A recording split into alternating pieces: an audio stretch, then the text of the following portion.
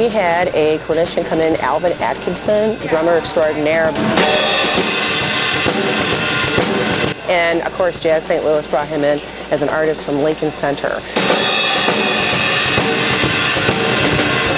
They would come into a partnership free with the Melville School District. As we found out, he's much more than a drummer. He's a wonderful classroom management expert. Right, clap, left, clap. What do you do with a shy kid? What do you do with a bully? They came in with materials, rhythmic activities, of course.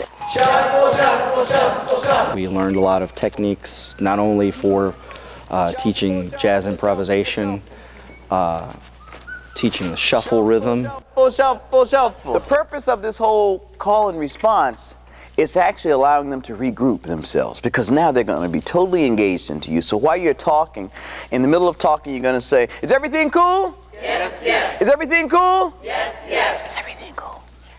So the next thing we're going to talk about, so what I did was I transitioned and continued my thought, because now they're waiting for another loud one. They'll come to our school and hold our hand and walk us through each of the steps.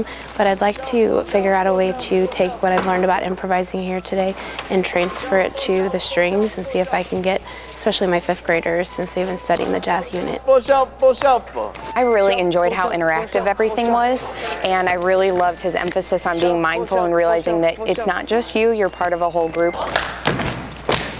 Shuffle, shuffle, shuffle, shuffle. One thing I really enjoyed from this professional development is how he engaged all the kids.